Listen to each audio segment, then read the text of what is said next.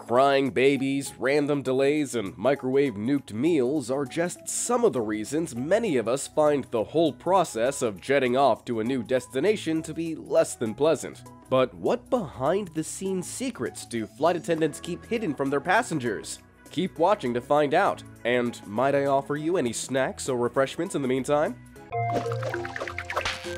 Amazing! Number 10. Secret Code. If you consider yourself a frequent flyer, you're probably so used to hearing various chimes at seemingly random times throughout the flight that you don't think twice about what they really mean. Although most times a noise like this might be followed by an announcement from the cabin crew or pilot themselves, these chimes can also be considered a sort of secret code between the flight deck and the cabin crew, partly to prevent passengers from panicking.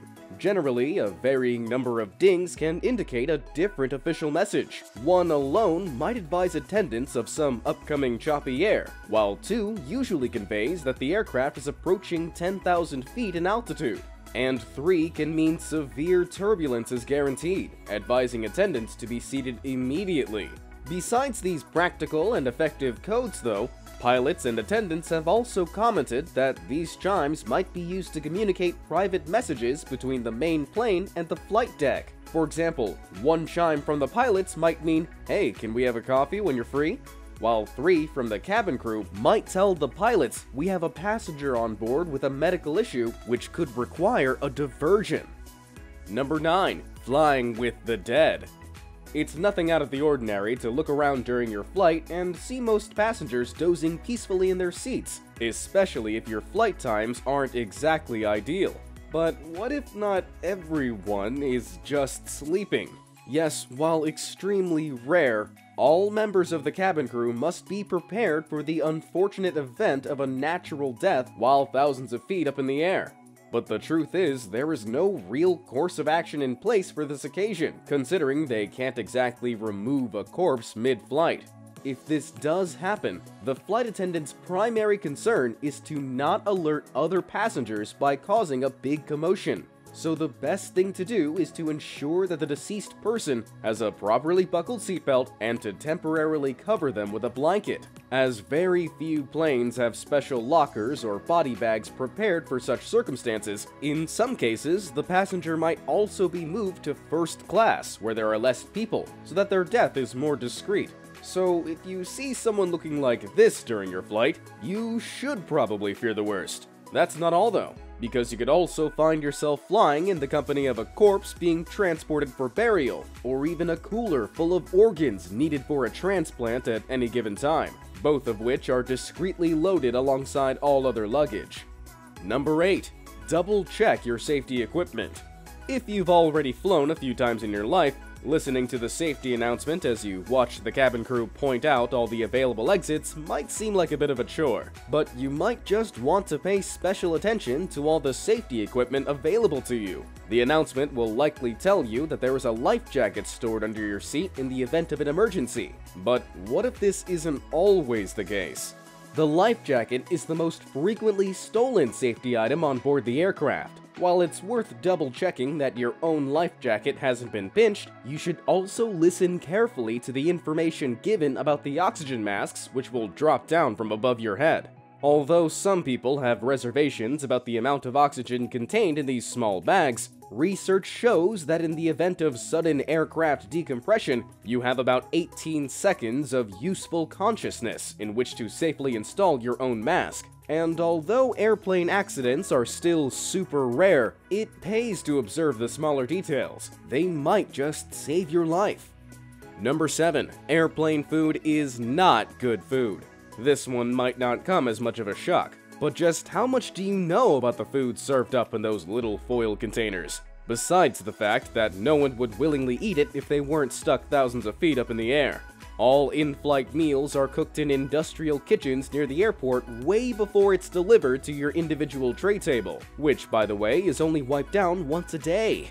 In-flight meals are generally prepared between 12 and 72 hours before takeoff, and then blast cool to 5 degrees Celsius. But they can technically be chilled for up to 5 days before breaching international food hygiene standards. But what really makes airplane food taste so bad? It actually comes down to basic science. As air pressure drops and humidity at 30,000 feet sinks below 12%, which is drier than most deserts, our taste buds and nasal cavity, which accounts for 80% of what we consider taste, becomes so dehydrated that food tastes significantly blander than it would on the ground. To enhance the basic sweet and salty tastes, extra salt, sugar, and fat is usually added to the food, meaning that the average in-flight meal contains around 1,500 calories alone. Although the pilots must also choose their meal from the very same menu, they aren't allowed to pick the same option as their co-pilots as a preventative measure, which ensures that both will not suffer from potential food poisoning at once. Pretty smart, really. Number 6. Tea, coffee, or champagne? Onboard beverages can hardly be considered a safe bet either, especially the hot kind, as low cabin pressure means the water boils at 90 degrees Celsius instead of the usual 100 degrees Celsius mark. You can't expect an on-flight cup of tea to taste the same as your home brew while cruising above ground. Similarly, our increasingly dried out sinuses are also proven to alter the familiar taste of coffee, if that's more your thing. That's not all though, because your favorite hot drinks are almost definitely not prepared using safely bottled water, but rather the aircraft's own tap water, which is far from ideal. You see, the process of emptying the toilet and refilling the plane with enough water for its next journey is usually carried out by the same person in quick succession during layover periods. So there's a chance the water you're drinking has been contaminated by traces of some dude's dookie. On top of this, there can also be a buildup of grit and materials in valves and pipes due to the lack of time to properly clean them between flights.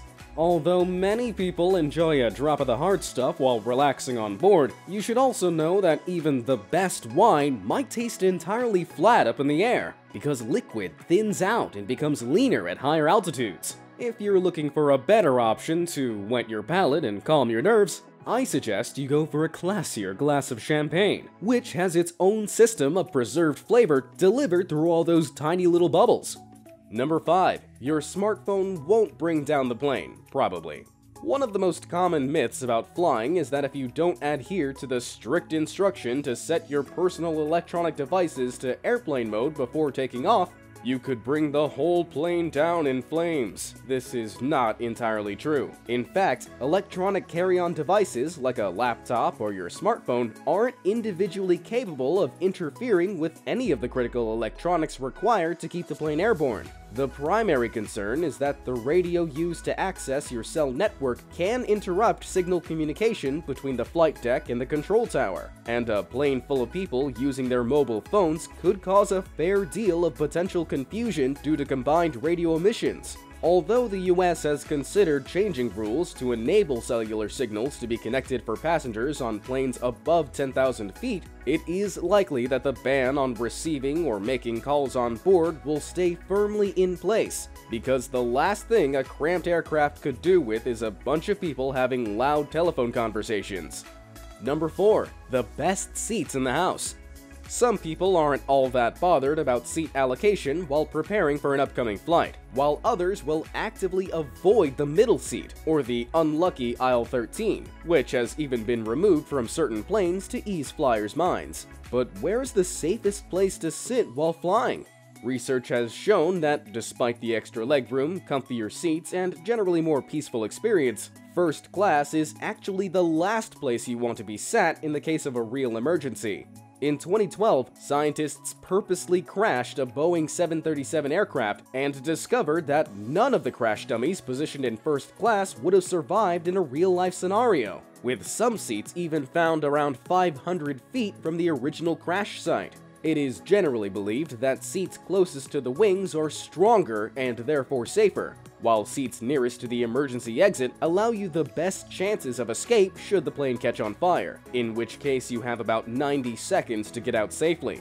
In fact, those sitting in the safest seats in the aircraft are the flight attendants themselves, who are positioned in backward-facing seats at the rear of the plane, which provide much more back and neck support. The reason why the rest of the seats on board aren't also backwards facing is quite simply because they cost more to install. given that these seats are heavier and therefore increase fuel consumption. But you know, safety first, right? Number 3. Time is money. A delayed takeoff can be frustrating for us all, and sitting with your seatbelt fastened, awaiting the announcement that the plane is finally preparing to move can often feel like a lifetime.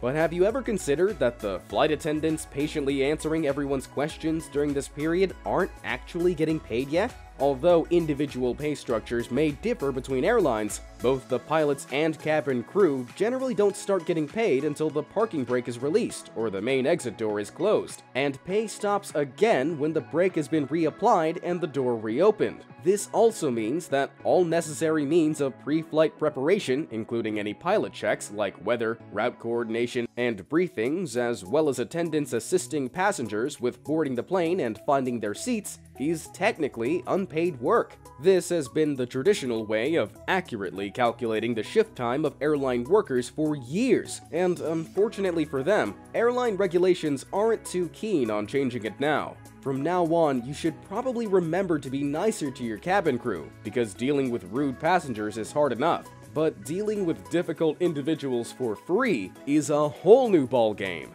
Number 2. Sleeping on the job. Working on an aircraft can be a seriously stressful job that comes with long, irregular hours and some serious multitasking requirements, especially if you're the one flying the plane. It's no surprise then that in a survey of 500 pilots, half agreed that at least once a month, their ability to fly was compromised by a lack of sleep, while in another study, 43 to 54% of UK, Swedish, and Norwegian pilots asked admitted to actually falling asleep while flying. Wait, what? Don't panic just yet, because autopilot is always a handy solution, plus the co-pilot can take over at any time, except for when a quarter of the pilots from that same study claim to have woken up to find their co-pilot dozing too. Sleeping on the job doesn't just happen accidentally though, as both pilots and flight attendants are given private sleeping quarters so they can sneak off for a much-needed kip during long-haul flights. Some sleeping quarters, like those on a Boeing 777 and 787, can be accessed by a secret locked staircase near the cockpit, while others, like the Boeing 773 cabins, are disguised as a regular overhead storage locker. These hidden areas can have anywhere from 6 to 10 beds or bunks depending on the airline, and can contain a reading light, blankets, pillows, private storage, and in some cases pajamas. Although flight attendants can barely stand up, overhead sleeping quarters for pilots are a little plusher and can fit 2 business class seats, 2 sleeping areas, and enough room for either a closet, sink, or toilet. Think about that the next time your legs are squashed by the reclined seat in front of you. Number 1. The fake lock. Popping to use the toilet is something few of us can avoid during a lengthy flight, and oftentimes you might find yourself peering up the aisle waiting for that red engaged light to turn green. But what if I told you the locking bathroom is little more than an illusion? In fact, anyone can open the lavatory from the outside, if they happen to be a flight attendant who knows how, that is. As with everything else on board, the toilet must be easily accessible in the case of a sudden emergency, so the locking system has been designed with a secret latch or a switch hidden beneath the lavatory sign, which will disable the lock and allow cabin crew to open the door if someone was passed out or stuck inside. Much like the sleeping quarters, which are explained on a visible onboard sign, this is probably something you never thought to look for. And as mechanisms may vary between airlines, the chances of you figuring it out are slim anyway, not to mention facing a potential criminal offense. Were you already aware of any of these airline secrets? And will you think twice about your next selection of food and beverages on board? Let me know in the comments, and thanks for watching.